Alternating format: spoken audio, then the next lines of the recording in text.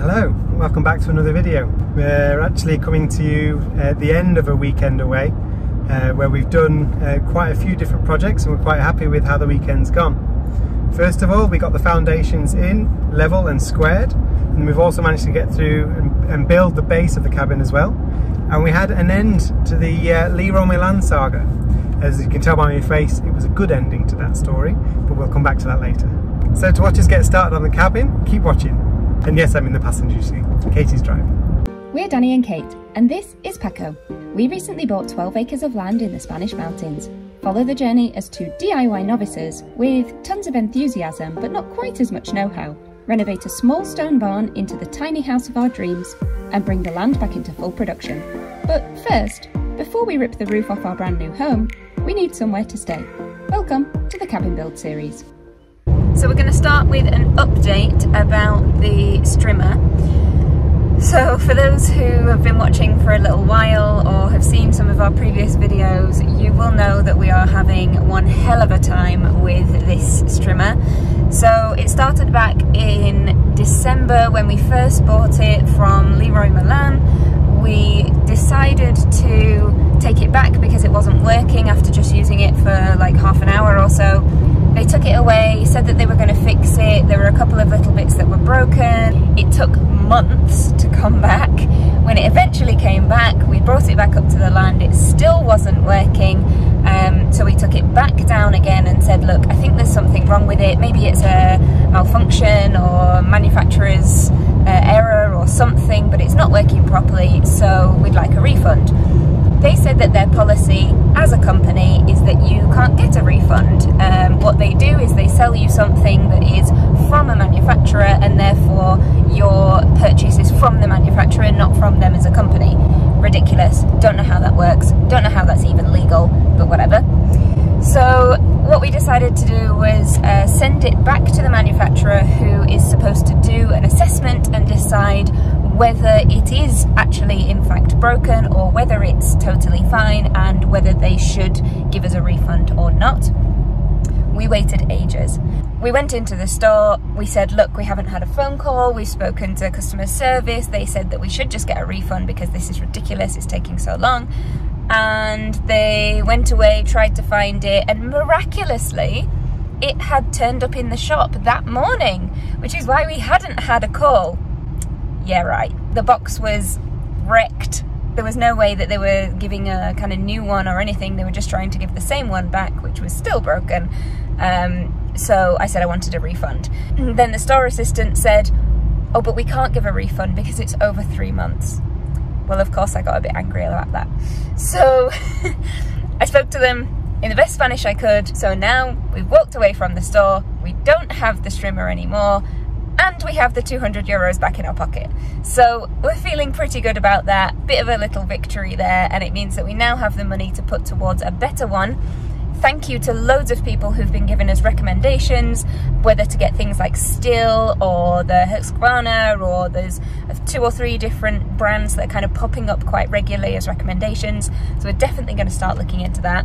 And if for nothing else in this video you decide to give us a like, do it for the fact that we managed to get the refund 6 months after buying this stupid machine. Now, let's get into the rest of the video.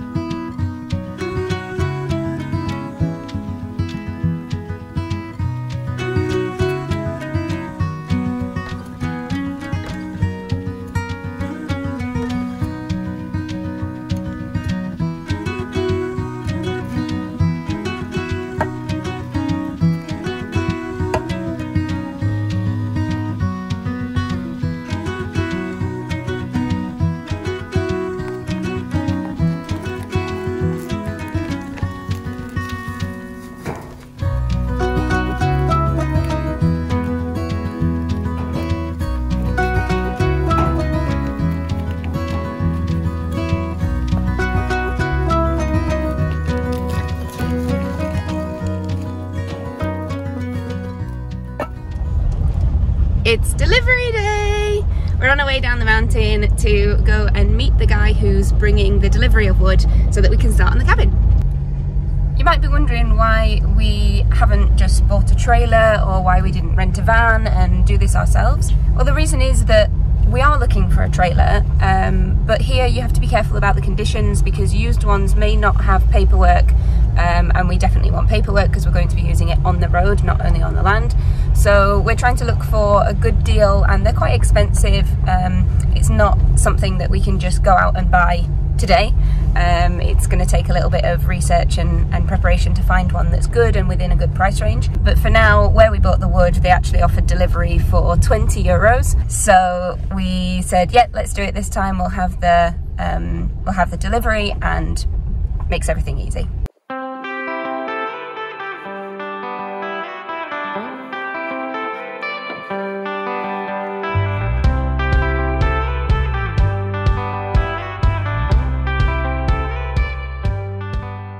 So we went down to town yesterday and we got a load of breeze blocks from the local shop, the Big Mat. Brought those back in the car, which was interesting. Wasn't entirely sure whether the car would be okay with that, but everything was fine. And then what we're doing now is, last time we were here, we dug the holes and measured it out with a tape measure and some sticks. And now what we're doing is seeing are the holes okay in terms of putting two breeze blocks side by side. And then how good was our measuring between the holes to make sure everything's level. We were looking at the two breeze blocks side by side just now, so a layer of two on this side and one on that side, and they look totally off, like just not level at all. And I decided to go down and get a piece of wood, as you do, and actually we didn't do a bad job.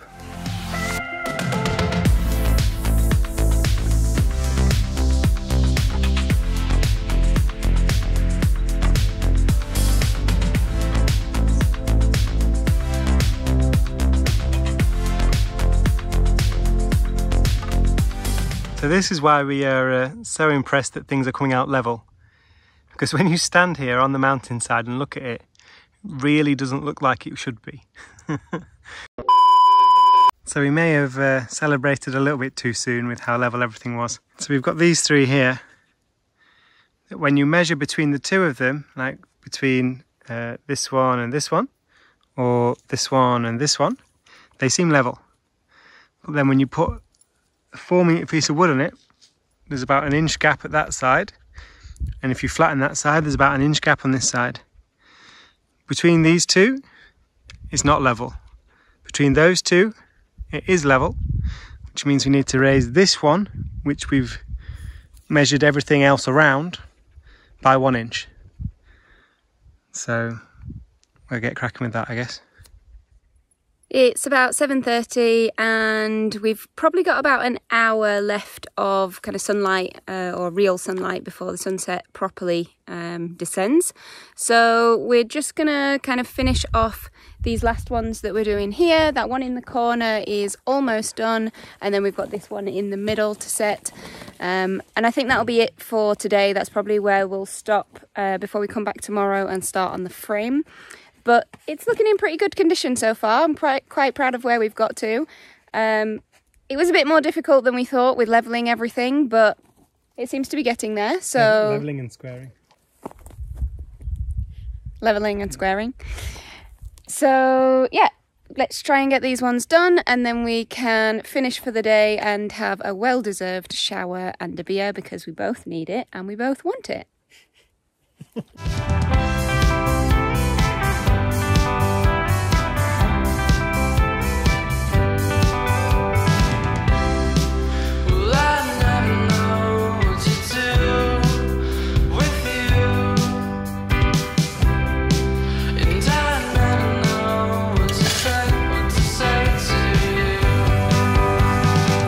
We're forecast for a little bit of rain this evening, so I'm just going to cover the wood that we already have here over at the site with a couple of tarpaulins just to keep them dry. We don't want the wood getting wet before we start actually building the cabin, because as it dries out, that's when you can then get the kind of warping, and we definitely don't want that. So keep it nice and dry with a couple of tarps. There's just 3 of the pieces over on this side, and then the other pieces we're putting in the underneath of the house, and everything will be totally fine there.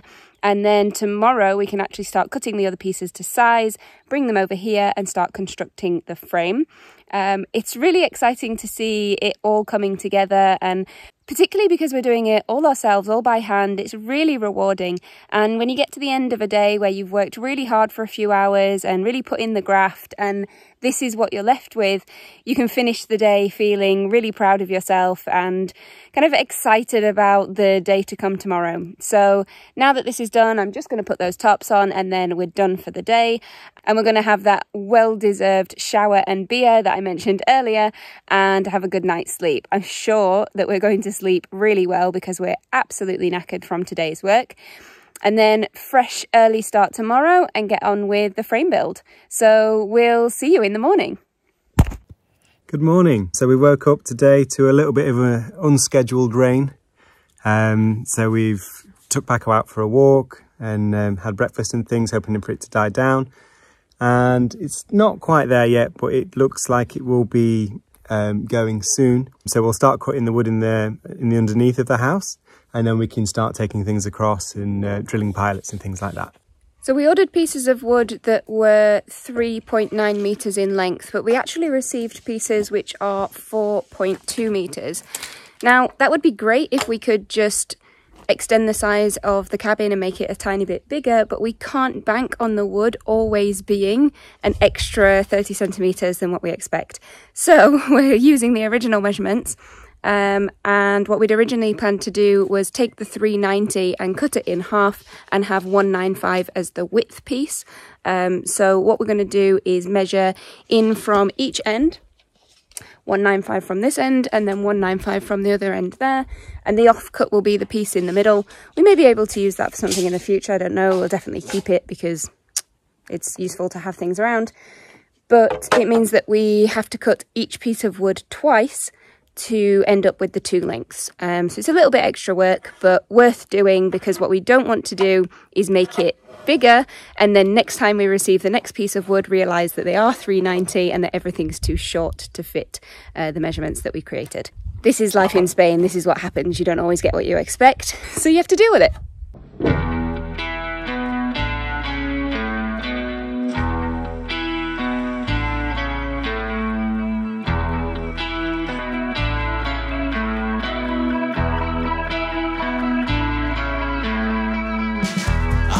Searching under rocks and stones, been looking for some clue or another bit of proof that I wasn't just here before.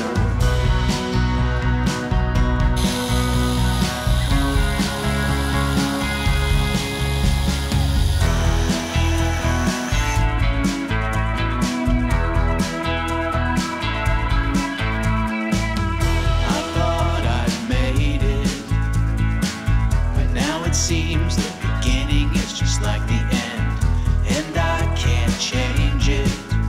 Everything I learned, I just unlearn again.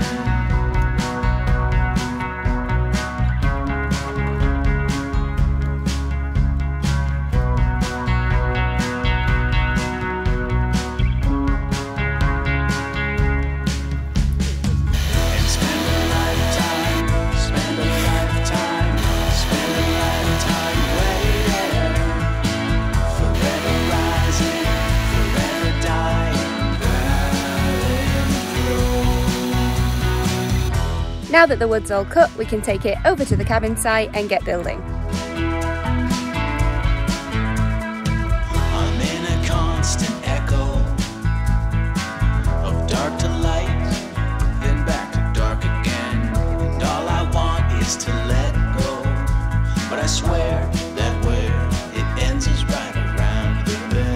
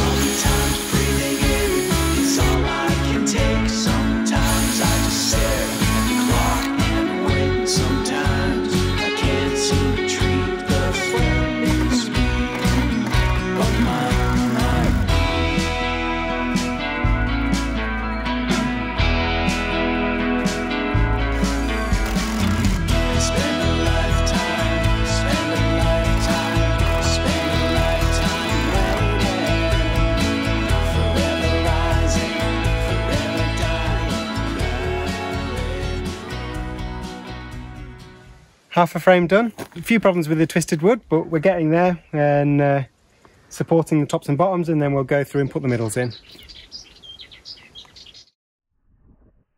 Since the wood was actually 4.2 metres, what we've decided to do is keep the length here, and although this corner will actually become the corner of the cabin, we'll have a little outside step and then a step down to here. So we're not wasting anything, but we're keeping the size of the cabin the same.